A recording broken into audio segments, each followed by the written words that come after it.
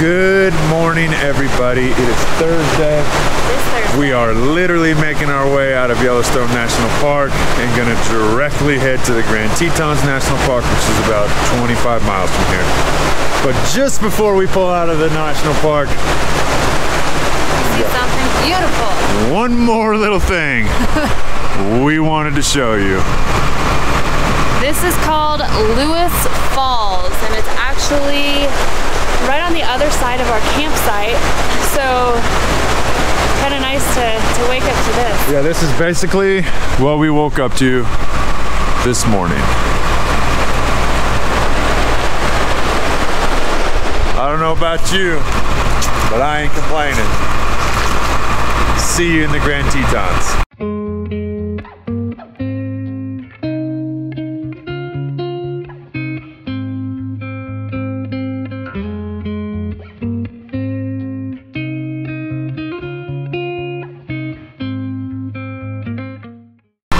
So as we are driving through the Grand Teton National Park, there seems to be a lot of overlooks and stuff of the actual Grand Tetons and Jackson, is it Jackson Lake?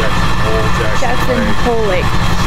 Anyway, we had to stop on this little side turnoff because look at that. Oh my goodness.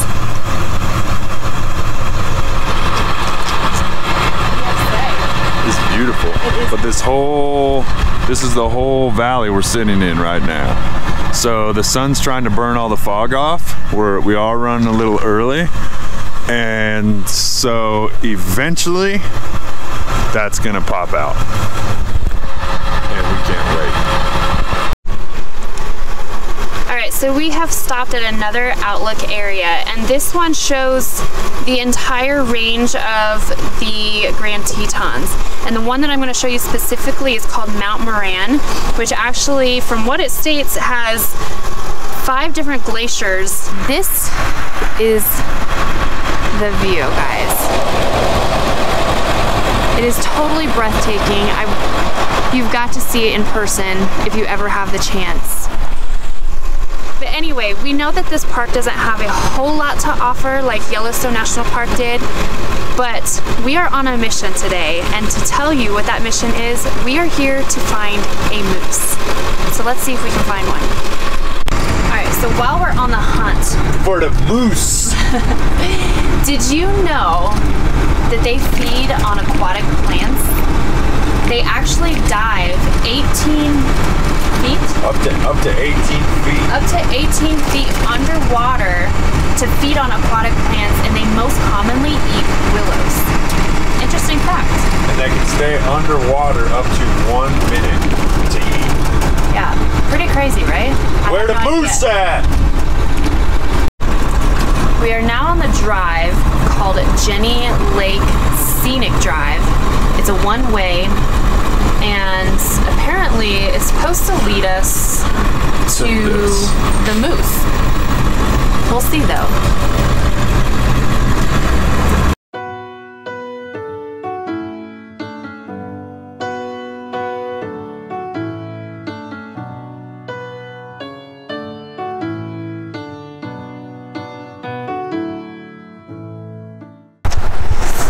Alright, so we decided to stop and go on a hike, and we are hiking to a place called Taggart Lake, and it appears to be a very popular hike because the parking lot, you can see, is full. There are several people ahead of us, and it's about a 1.6 mile hike. Let's go check it out, guys.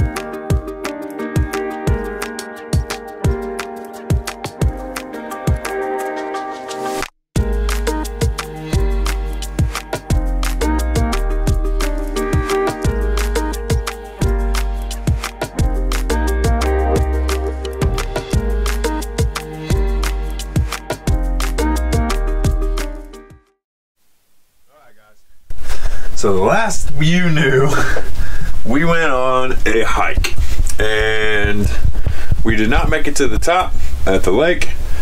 We had a scheduled call as we decided to run our business while we were on vacation. It has led to some extra challenges, some extra stress, and it was probably a choice that we should have made, but I don't think I regret it. No, I think the big thing is we just didn't have the cell service that we thought we were going to have. Yeah, exactly. As far as being on like whatever, we still have, you know, people to help and continue to learn and grow. So, lesson learned. But we're sitting here, so we didn't make it all the way to the hike. We only made it maybe like a mile. We went back to the truck. We drove to a place called Moose, and we're sitting here in the parking lot chasing a fucking mouse around. Yeah. So not only are we trying to find a moose, we're trying to find a mouse. Yeah, we woke up at like 5 o'clock this morning because there was a mouse running around on a bag that was crinkling. And so we now have 2 set I thought maybe it was a bear outside. We now have 2 set mouse traps, and we are trying to catch the mouse. We're tired, I think. No, we are tired. No, yeah, I mean, like, today is actually kind of blah, so it sounds crappy because, like, even the Grand Tetons have snow clouds on them, so you can't actually see the peaks. You can literally just see and they're beautiful. Like, even what you can see is beautiful with the lake and all that stuff, but neither one of us are, like, into it. It's just kind of like, man, you want to pull over here? Sure. Get out, take some pictures, get back in. And it's absolutely breathtakingly beautiful. And I think it's just kind of like Yellowstone, there was so much to see and do. And the Grand Tetons, like, it was literally just, like, yes, there's hikes that we could have stopped at. Of course, we had our scheduled call, but it's really just like a scenic drive. Yeah, it's a scenic route. Where Yellowstone is like, you park and then go check something out. Where here, it's like, here's an overlook, take a picture. Yeah. But, like, realistically, we had a huge weekend, and it was very... emotionally, spiritually draining, but building. We never really gave that time to set in. We have now traveled solid for, like, this is our like 9th day, and so, you know, we've had some crazy things and things like that. And like today, we are just not ourselves, and this is exactly why we wanted to make this video, is because I'm sure we show it. I'm sure every van life and bus life shows it. Like, everything's perfect and whatever. Well, here's our floor right now. It's a freaking disaster. And I actually just I'm sitting on a cooler. Like, yeah, it's just, and we're no way, shape, or form complaining. We want to show you what actually goes on in living in a vehicle. So we now have a mouse. We will catch him. We are eating lunch in our bus right outside of Grand Tetons National Park. We're already outside of the park. Like we said, there's not a ton of things, but we were able to do the things that we wanted to do. We got some cool pictures and stuff, and it was totally worth doing. Definitely not the main attraction in the area. Right. It's but way different than Yellowstone. It was just good to do it. Yeah. Then we had a call for our business, and it just didn't go as planned, so it was like kind of like another bummer. And just already kind of like mentally drained and stressed, and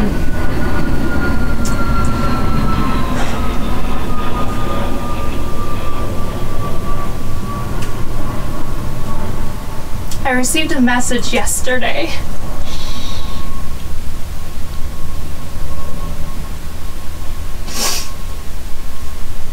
You want me to go?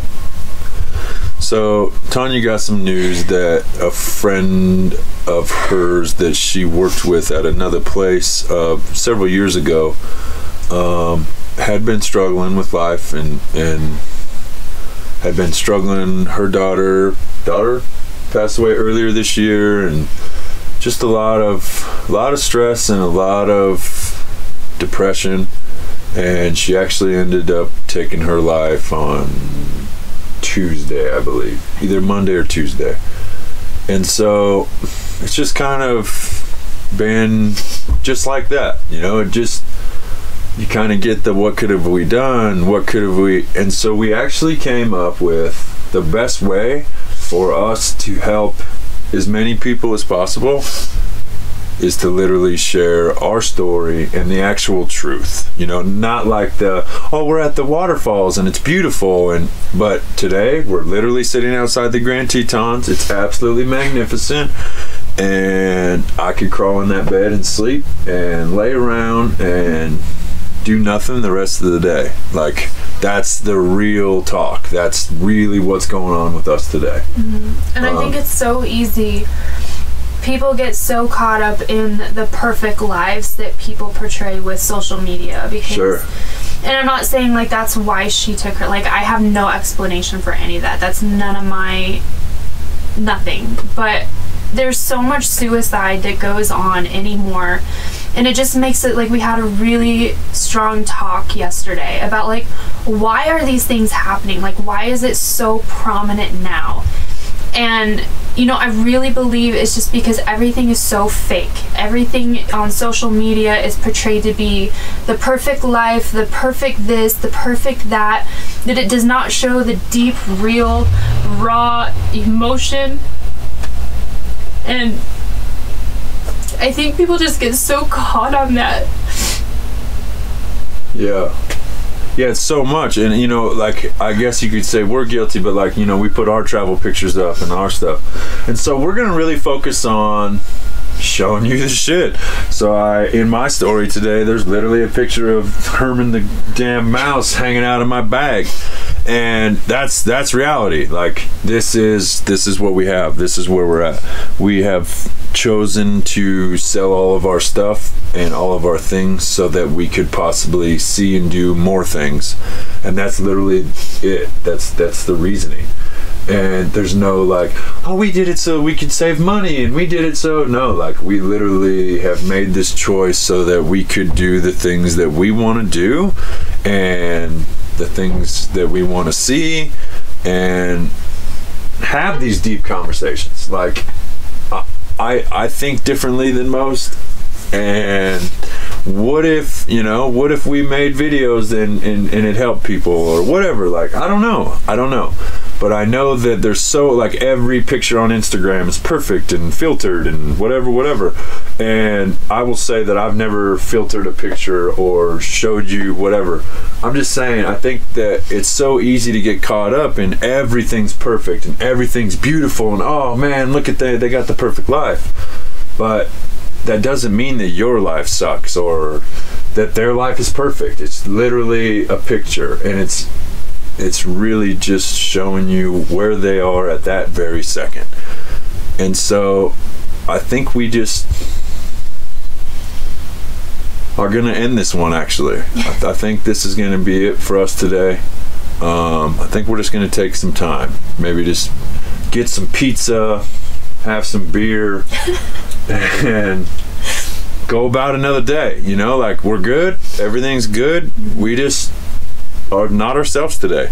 And it's hard to believe, because like, oh, well, you're on vacation and you're at the Grand Tetons, and it's like, no, I'm not into it today.